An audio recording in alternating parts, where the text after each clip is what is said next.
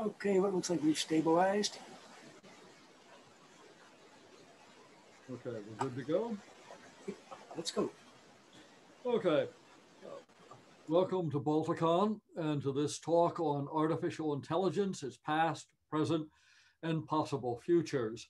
My name is John Ashmead. I'm a programmer by day. I write and publish papers on physics and quantum mechanics and time.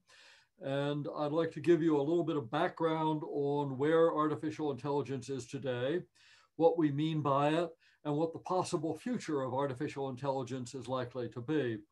So by the end of this talk, you'll have at least a basic understanding of the role of artificial intelligence in our society, and I'll give you some references on where to go next. So we're going to do a little bit of reflection, as you can see from the picture, on what artificial intelligence is about.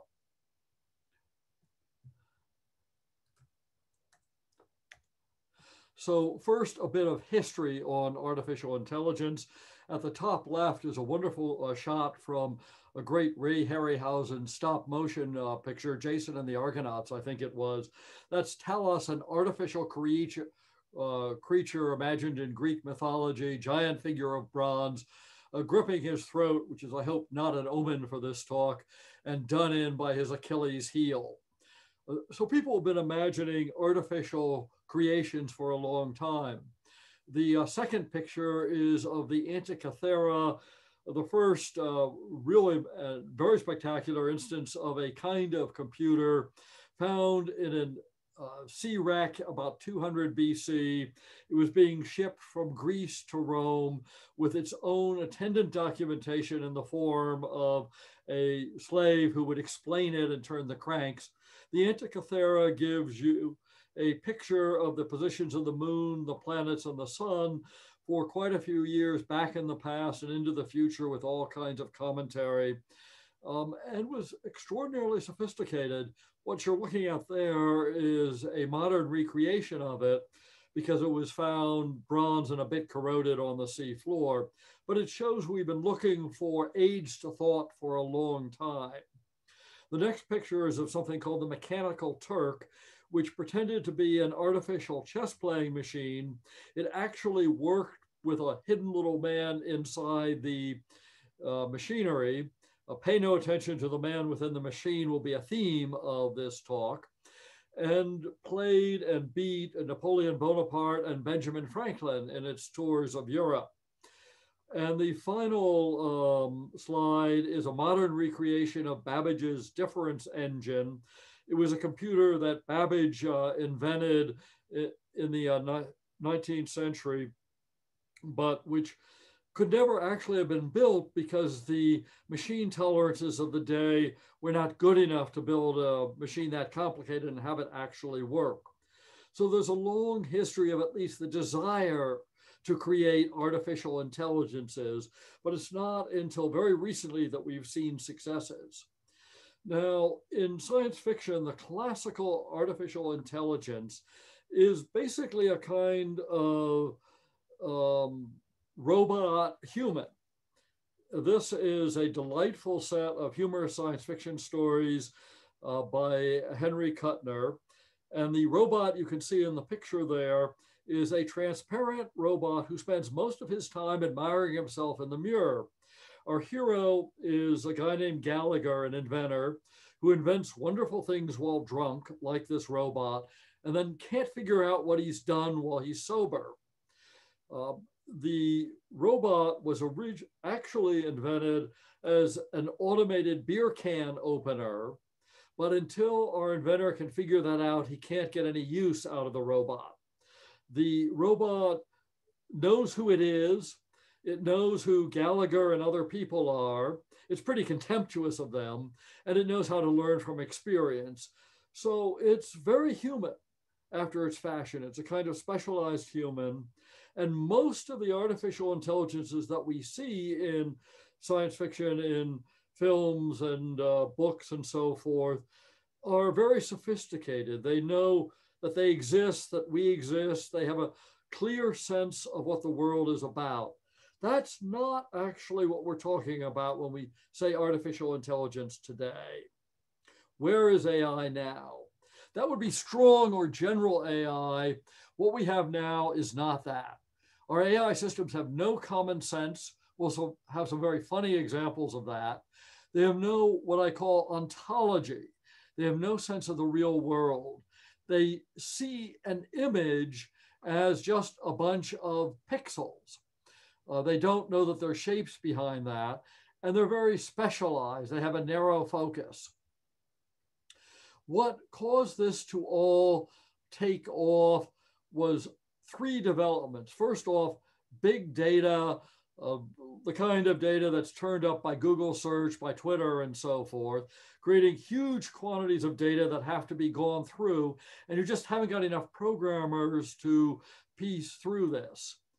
Big CPUs, parallel processing, the graphics processors for games and so forth, which have the ability in principle to go through the big data, but you don't have the time to program them.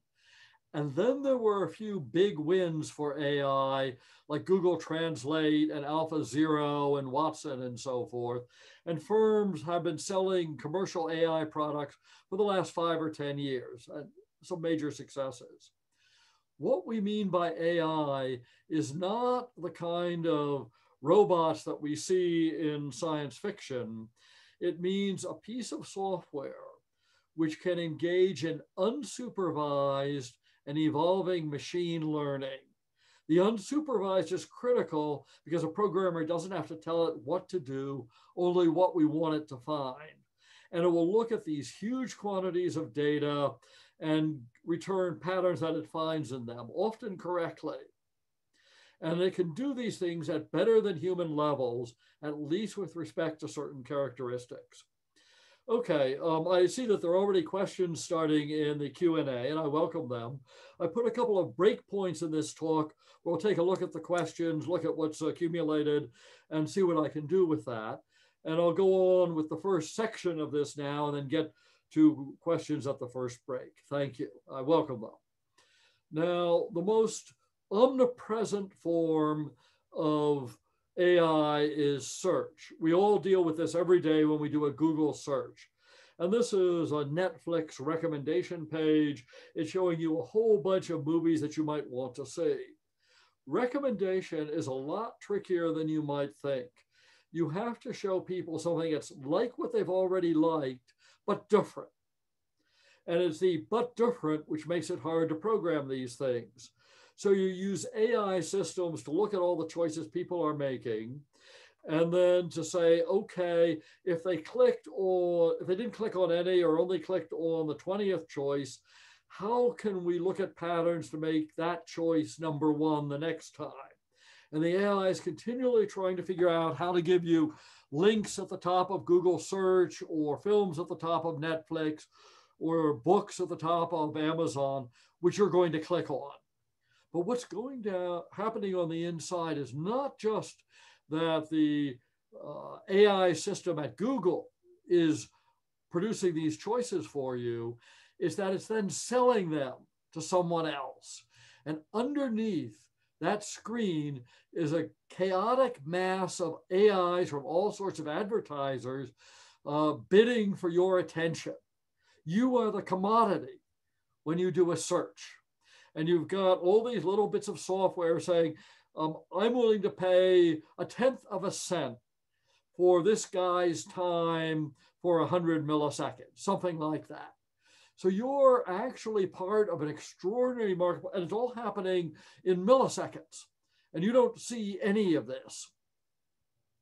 Now, one of the most important uses of AI just in the last year is in our war on COVID-19. There is no part of the war on COVID-19 which does not use AI. It's used to spot case spikes, to track where patients are, how to move equipment around, what kind of treatments are working, to figure out how is the virus doing its harmful work, what strategies might it be using, what is the meaning of the variant viruses, what kind of immunization campaigns will work best, and so forth. COVID generates massive quantities of data, and the huge research effort on this, over 200,000 papers so far, means that the data can only be tamed using AI technology. So that's very important as well. Now, the most dramatic single case of AI is probably the driverless car. I call this a Terminator view of what a driverless car is looking at. It's taking a whole bunch of pixels and putting square boxes around it, trying to divide it up into real objects, and then figure out their velocities and motion and what the stop signs are and so forth, and make calculations about what its correct next move is. It does this really well. It's probably fairly safe for long haul trucking on a highway. It's less safe for something like traffic in a busy, complicated environment like Lagos in Nigeria or something, when you have many different kinds of traffic. On the inside is a lot of extraordinary tech cooperating to create this. LiDAR, which is a brilliant kind of laser scanning system, only in high-end driverless cars. The camera, of course, GPS, of course. It's monitoring the wheels, pulling all this information together to give an accurate picture of what's out there. And it may even be safer than just a regular driver for routine driving. So this is an evolving form of AI. There have been some spectacular failures of this stuff where, because AI doesn't understand anything, it can make really elementary mistakes. If you want to brake a driverless car and you happen to have a pink unicorn on your hands, herd the pink unicorn in front of the car won't know what to make of it. It can't cope with novelty the way a human can. Now, the breakthrough application for AI, the thing that really changed the mind share, was AlphaGo. This was a piece of software which became world champion at Go. This was significant because Go is considered to be the most complex game on the planet, much more so than chess. And yet it was able to beat the best world Go player in a series of rounds. And in fact, one of its moves is now famous. It was just completely unexpected. AlphaGo was specialized for Go. AlphaZero is a program that was able to beat AlphaGo and is able to learn any game, Go, chess, checkers, and Soji. And it's so brilliant that its only true competitor is itself. It learns a game by playing against itself hundreds and thousands of games in order to find what the best possible moves are. And this changed the way people think about it. Go and chess are not economically that important, but computer researchers care a lot about these high-end intellectual exercises, and said, wow, and here is a software that can learn an arbitrary game. Okay, and there are a lot of other uses for AI. It's all over. This is a personal favorite. We all know about the problem of trafficked children. The traffickers have to advertise their children, and they do so by showing them in a hotel room, which is pretty anonymous, but every hotel is a little bit different. And the curtains, the furniture, the wallpaper, the paint may have enough identifiable characteristics that the AI can spot which hotel that is and take police to that hotel. So that's a quiet but powerful application. Another favorite of mine is finding exoplanets. That, as a matter of exoplanets are found sometimes by using what's described in the slide called microlensing. The exoplanet happens to find itself in a situation where it's between a remote star and the Earth, and its own star can act as a kind of lens and focus the light from it onto a telescope. But this is very brief. While the planet's in exactly the right position, there are hundreds of thousands of possible cases, and it's just too minute and boring for people to keep focus on it. And AI can be trained to look for this and then scan, say, all of the Kepler satellites data to find as many exoplanets as possible. Another brilliant use of AI. Another favorite use of mine is trying to understand how human thought works. In the top frames, we have a real Monet and then a photograph constructed by an AI to look like the photograph that Monet might have been working from if they had photos back then. And of course, the AI that can run one way can run the other. It can take a real photo and redo it in the style of Monet, a little bit like all those filters you have on your smartphone for cameras. And this gets to one of the themes of this talk on AI. This is one of my favorite pictures, Twittering Machine by Paul Klee, cranked bunch of artificial birds giving artificial song. And that's a little bit like AI. It pretends to think, and by doing so, it helps us understand what thinking is really about. What the AI does well and does poorly tells us a lot about how we think. And we'll have a couple of illustrations of that later on as well. And indeed, if we use AIs properly, we may be able to extend and strengthen what we mean by human, and more of that as well. Okay, so this is a brief pause slide. I see two questions in the Q&A. The second one, will I talk about bias in AI? I will emphatically talk about bias in AI. It's a major problem. And who owns the value system for AI? The problem is that it's not you. And that's a very important question as well, and we'll discuss the meaning of that question a little bit. So thanks for those two questions. Now we're going to look at the components of AI, the parts that go into it. What does an AI system actually do? Well, it's got inputs, it's got processing, and it's got outputs. What else could it have? So we're going to look at the inputs first. And like everything else real in this world, most of your time is spent doing scut work. That data scientists spend most of their time cleaning and organizing data, whether it's from a Twitter feed or medical instruments or a telescope. That data is seldom in a state where it can just be used by the AI system. You have to get it prepped and figure out how to clean this up. So most of AI practical work is dull, but necessary. Mining data for patterns and refining algorithms, what we think of as classic AI data scientist work, is like about a sixth or less of the time that they spend on doing things. Now, there are a lot of different sources of input data. Every click and every keystroke on your computer when you're connected to the web is probably being used by some AI to figure out what you're up to, particularly if you're on a search or a marketing site.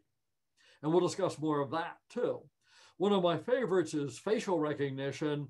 The way facial recognition works in general is by taking the image of a face, usually like say off a CCTV camera, breaking it out into triangles, which software likes to work with, and then comparing the set of triangles to one of a set of what are called eigenfaces and saying your face is like 30% of this typical face and 10% that, so we can assign a kind of vector representation of your face.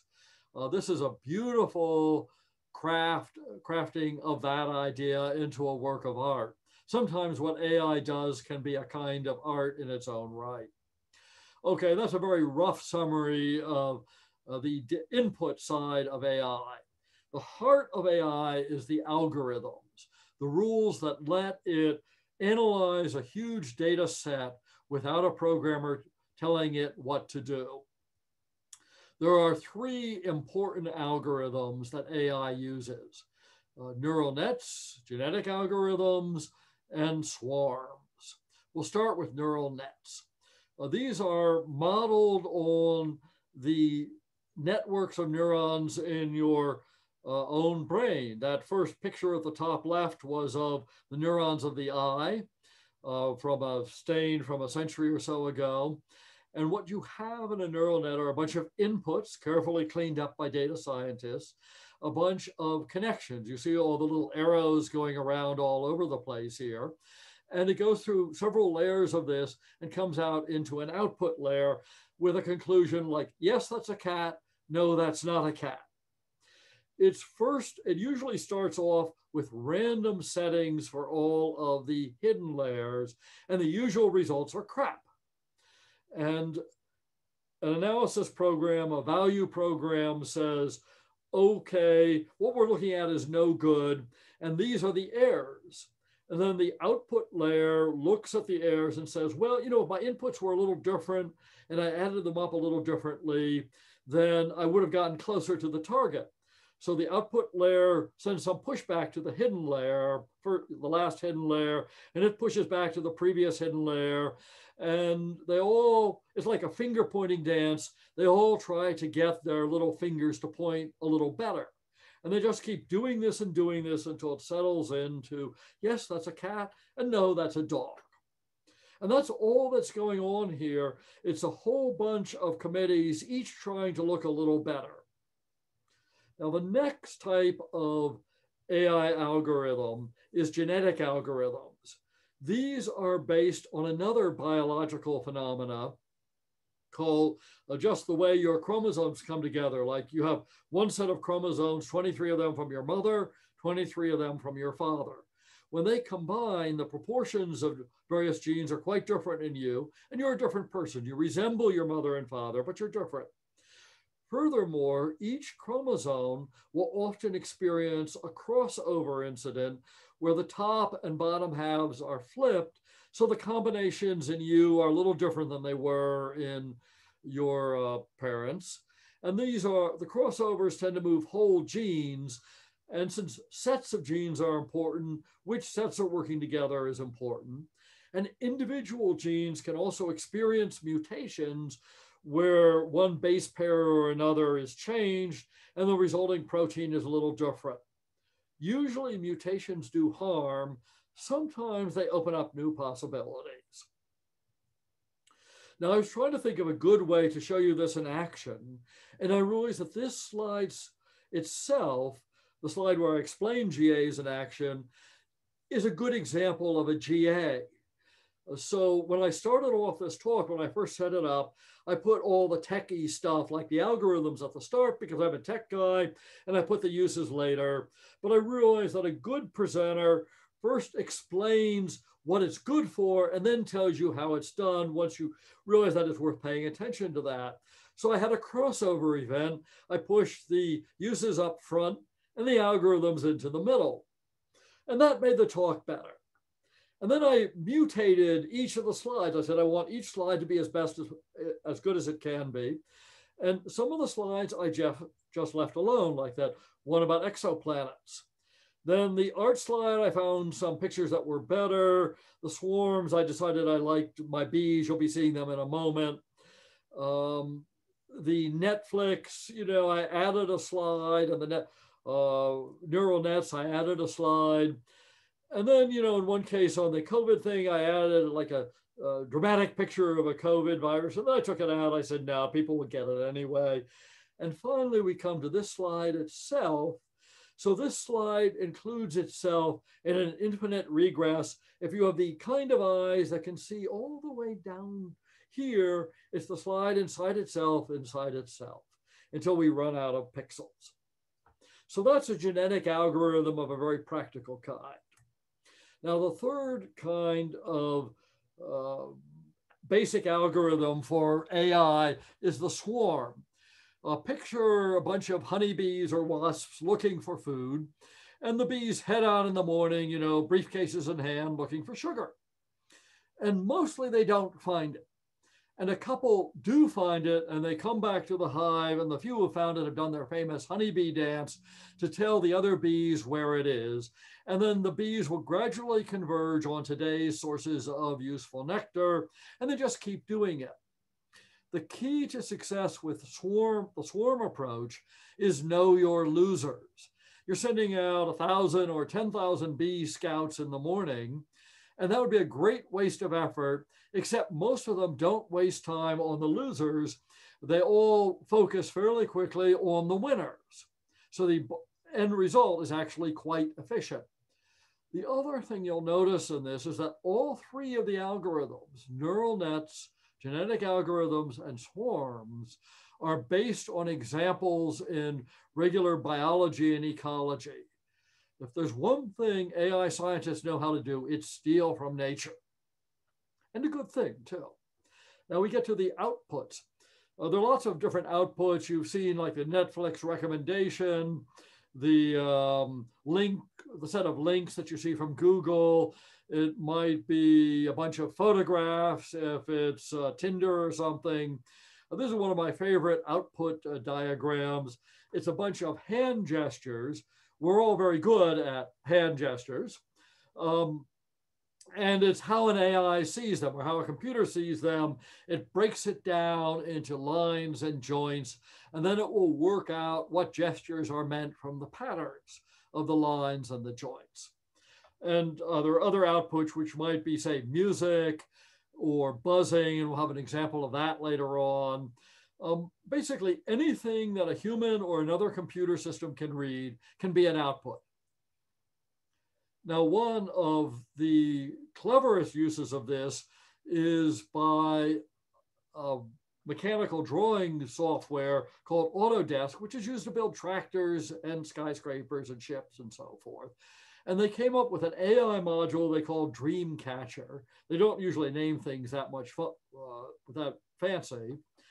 And it's used to build better parts. So on the left, we have one antenna design, a radio antenna used for a satellite, I think, designed by a human. And the one on the right is an antenna designed by an AI, and it turned out to be twice as efficient. And the reason it's twice as efficient is because a human can only think of 10 or 100 or 1,000 possibilities. The AI can go through a million. So you would think that AI designs would be mechanical, logical, Vulcan, because it's a machine. That's not actually how it works. Here's on the left, a pipe design designed for strength and whatever other properties are important. The one on the left is, again, the human design. The one in the middle is AI partway through, and the one on the right is fully the final product of an AI system. You'll notice that the one on the right looks much more organic, almost a kind of alien biology. And the reason is that nature, like AI systems, goes through millions and trillions of possibilities, and natural shapes look organic partly because they have been refined and rounded off through billions of years of evolution. So it'll do all sorts of, satisfy all sorts of complicated requirements by doing each one about enough. And you can really move to very much higher levels of sophistication. You can get very meta with this. Here is a neural net. That's a network of the little neurons doing various thinky things. And the neural net was itself designed by a genetic algorithm. So that's two layers of AI technology at work here. And you'll see this sort of thing, stuff in like the camera focusing algorithms on your smartphone are using AI on the inside all over for this. Now, in the last year, we've had a lot of spectacular developments in AI, and there's certainly not enough time to mention more than a small fraction of them, but I thought I'd put a few fun ones up presented for your consideration. Just in the news the last few weeks on is the first helicopter on Mars. That's a simulation of it. It's going from one place to another. You see the two rotors so it can keep stability. I guess they're probably counter-rotating. There are wind gusts on Mars. The air is thin, but there are still gusts.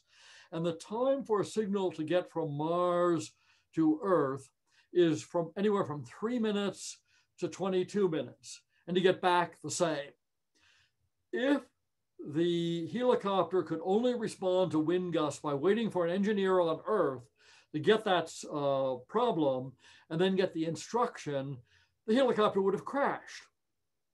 So the helicopter has an AI system. Its name is Ingenuity, which is appropriate. And that AI system is in charge of keeping it stable and on target in spite of wind currents and surprises and so forth. So it wouldn't be possible to fly the helicopter on Mars without AI. This is another delightful use. We've heard of robotic surgery in the sense of remote hands, little tiny hands called Waldos that surgeons use to do laparoscopy and thread fiber optics through so they can do heart surgery with less cutting open the patient. This goes a step beyond Waldos. It's actually an AI system for controlling the arms itself. So the surgeon gives high-level orders, and then the AI system translates them into low-level instructions. Go here, go here, go here. This is a picture of a surgeon training on the system to learn how to use it to pick objects up and put them down on another post.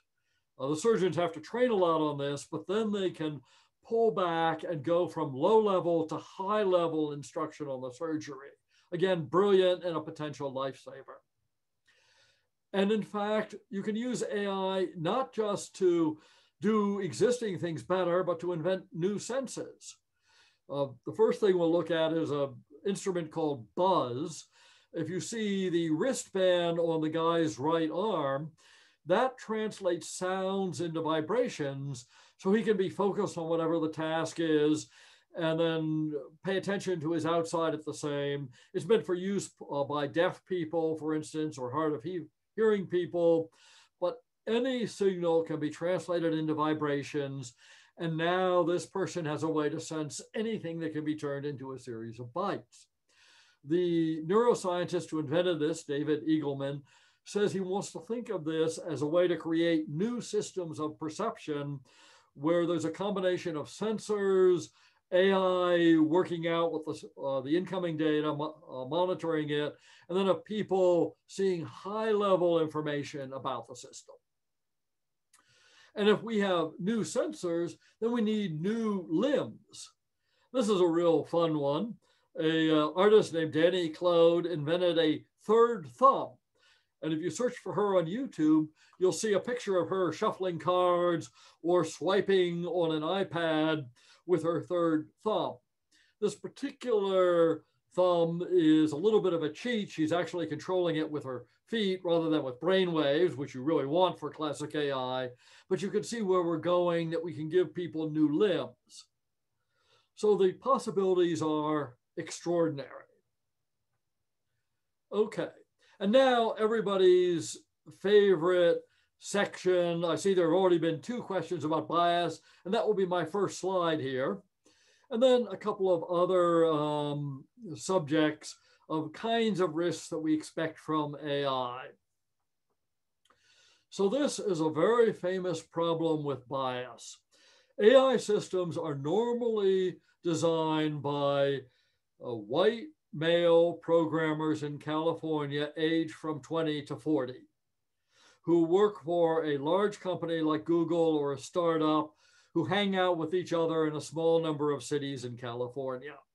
And when they're looking for test data for their face recognition, they look for their friends. They go to, hey, Joe in the next cube, come on over and let's see if it spots your face. And this Black AI researcher found that her face couldn't be recognized by some of the Google, I think it was Google, somebody's facial software, unless she put a white mask on. That is beyond offensive. And it wasn't that they meant this maliciously, is that they didn't think to widen their input set. Remember how I said data scientists are spending a lot of time on their inputs? Well, they didn't spend quite enough time. They didn't look at, have I looked at all the people who I might be trying to recognize, so that the input, so that an out-of-the-box facial recognition system will typically be good for white males in the 20 to 40 age range and not so good for anyone else. And in fact, Google had to actually yank some facial recognition software when it identified blacks as gorillas, which is just beyond horrific. And everybody got appalled by that one, and it opened up the mind of AI workers to the possibility. This is also a major problem for medical research, because if you train your medical system to on only a standard set of patients like middle-aged white males again, it may have terrible problems working with children, with the elderly, with people of different races and so forth. And you have to make sure that your systems are trained on the data that you're actually planning to support. Okay, so that was a wake-up call for a lot of people. And this researcher, this picture which she set up is a brilliant shot of what the problem is. She was a big help to the field identifying this issue. Now, one of the problems here, one of the fundamental problems with AI is that it doesn't have an ontology.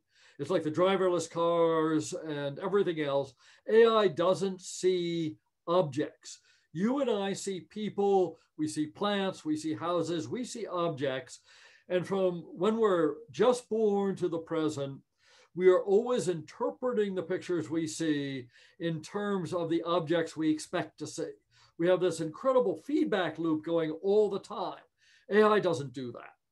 This is from a worker named Zaghetti, a researcher. On the left, at the first picture, we see a school bus. The AI sees the school bus. Then Zaghetti and his fellow researchers said, but we know how AI screws stuff up, and we'll create a small amount of noise. This is a small bit of noise, which is being added to the picture. The noise is so small that you and I can't see the difference in the school bus. It's there, but it's too subtle. But the AI thinks it's an ostrich. The noise was skillfully calibrated to trick the AI into thinking that that's an ostrich. And the way the trick was done is that an ostrich has a specific texture to its feathers, and the AI is not looking at the shapes, it's looking at the textures. And that little bit of noise spoofed the textures. Another example, here's a temple. Left and right, AI creates a temple. Carefully calibrated noise, AI ostrich.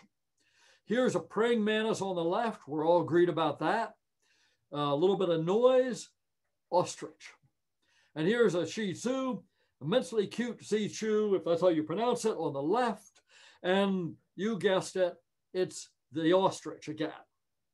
So you can trick an AI into seeing what you want it to see, and a human seeing the picture won't know that you're doing anything like this.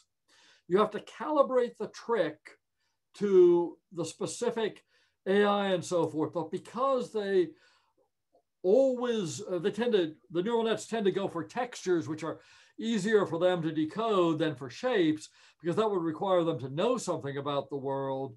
All AIs currently in the field, or almost all of them, are vulnerable to this kind of spoofing.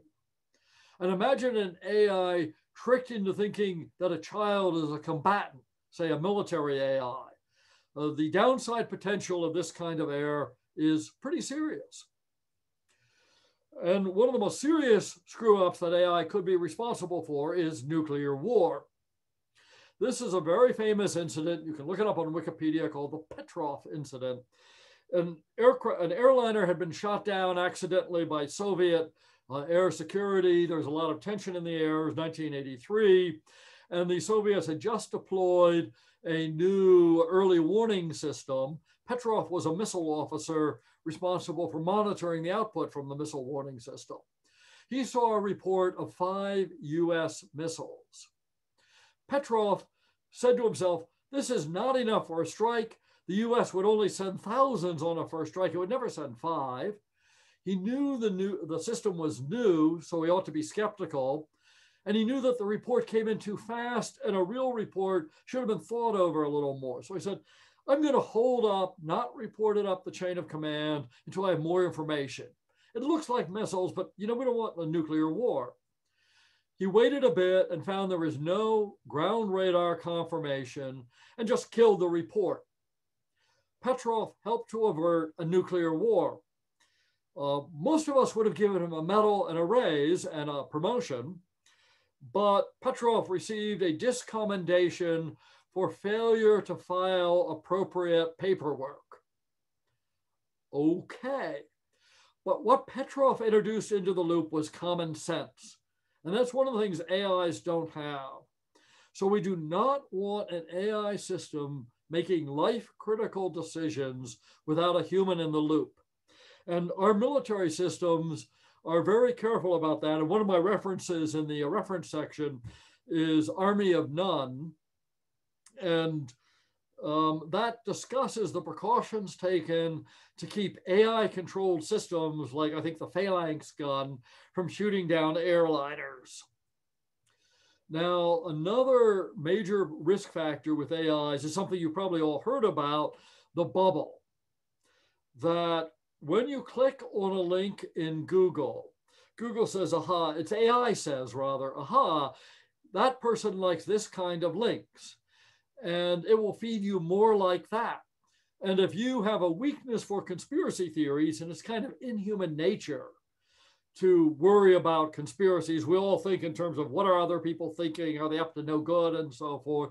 We're primed for this just the way we're wired, and it will take you down the red rat hole or the green or the blue rat hole, depending on your political preferences. The AI doesn't care about your politics. What it cares about is your clicks. It's busy thinking, how can I manipulate this guy to produce more clicks? And in order to avoid this, you have to do a lot of work. You have to make yourself see opposing views and so forth.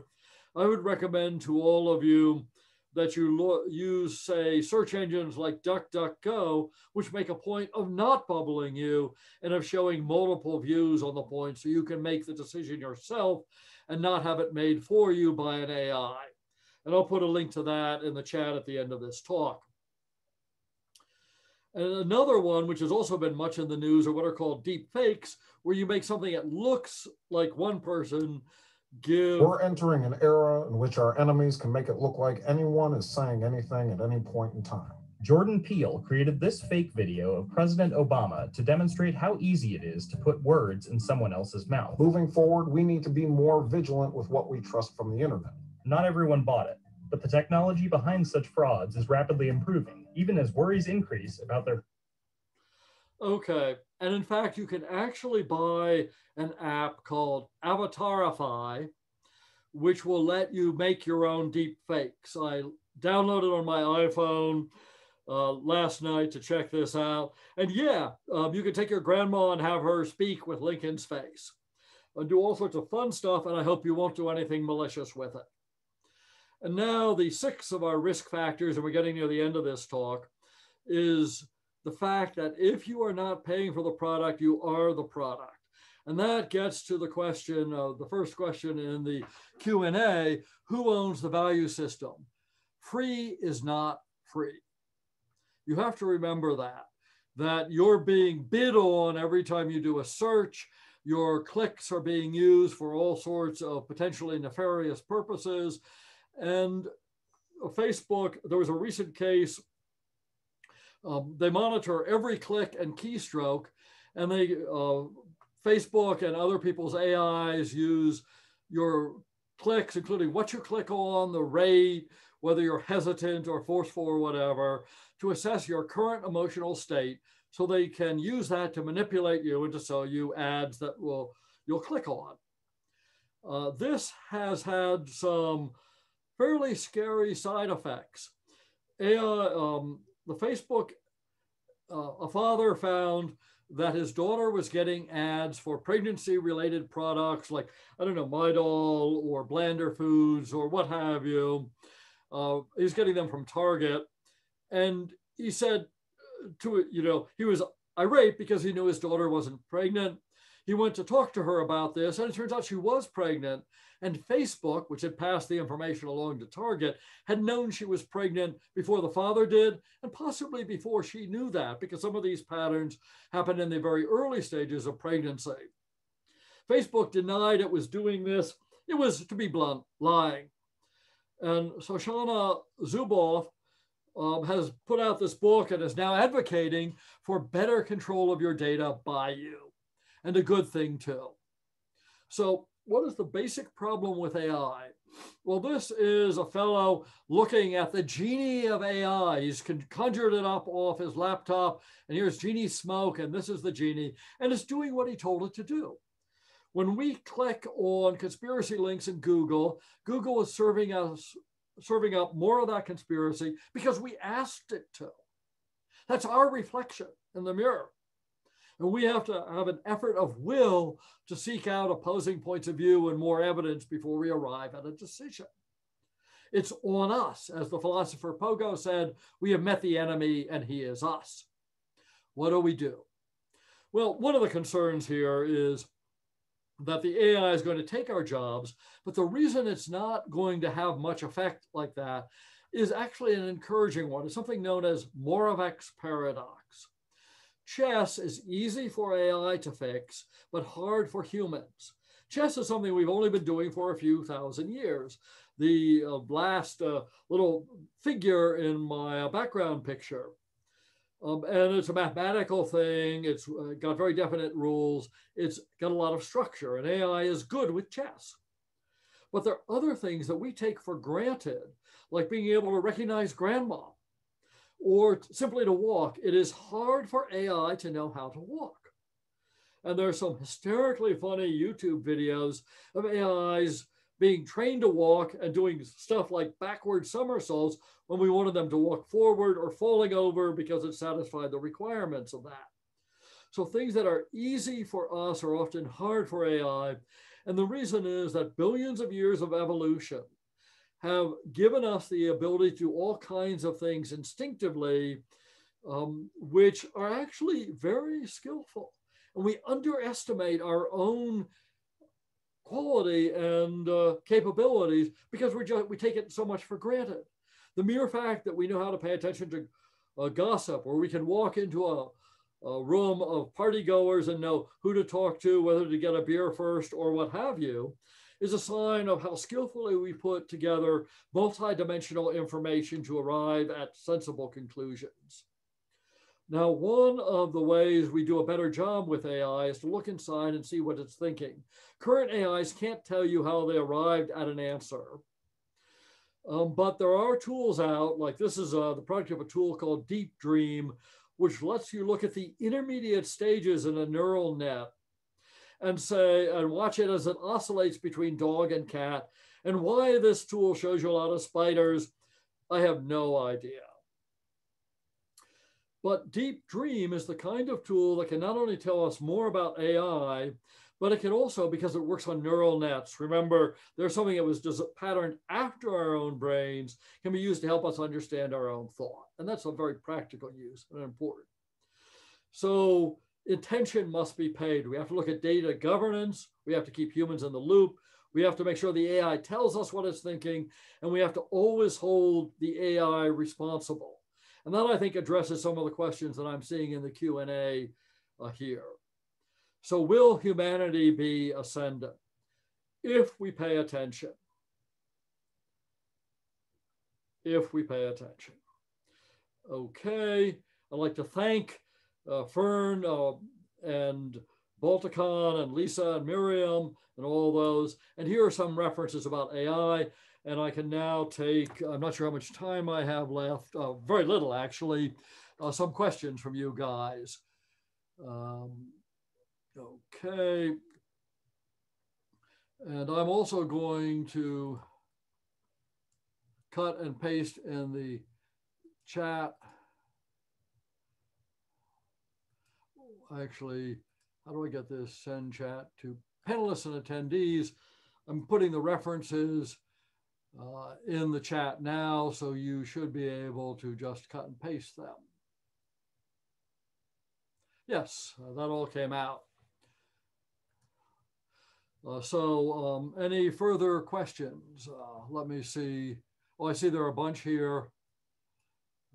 Yeah. Okay, I see questions about use of AI and deep fakes. I got that one. Well, that's a very clever idea. Couldn't the ostrich example provide some exquisite guidance for fabric texture designers? It could. I hadn't thought of that. And yes. And the one question I don't think I've addressed in the talk itself is improvements with respect to chatbots. That's interesting. At one level, the chatbots that you see on tech help screens, you and the tech site are aligned in your intent. You both want to get the tech to work better. And that alignment keeps a lot of the bad stuff from happening. I think most of the chatbots have the same problem AI normally has. It has no ontology. So that would be my main suggestion for improvement, is for the chatbots to actually know what they're talking about rather than do really clever pattern recognition. Okay, and Muriel Hikes recommends, in addition to DuckDuckGo, millionshort.com, so I will be sure to check that out afterwards. Okay, I think we've arrived at the end of our allotted time on this thing, so I have to hand control back to Balticon, who've done a great job supporting these talks, and I'll be over at Discord for a while to take your questions, and you can also send an email to me, and I put that in the chat, and if you put Balticon in the subject, I'll know it's from this conversation, and I'll do my best to answer those. Okay, and I'm only sorry that I couldn't see you in person and hear your questions in person, because I love the interaction, the back and forth. Unlike an AI, I enjoy talking with people and hearing from them. Next year, we will be able to do that. But thank you for your attention. That was great. Okay, take care.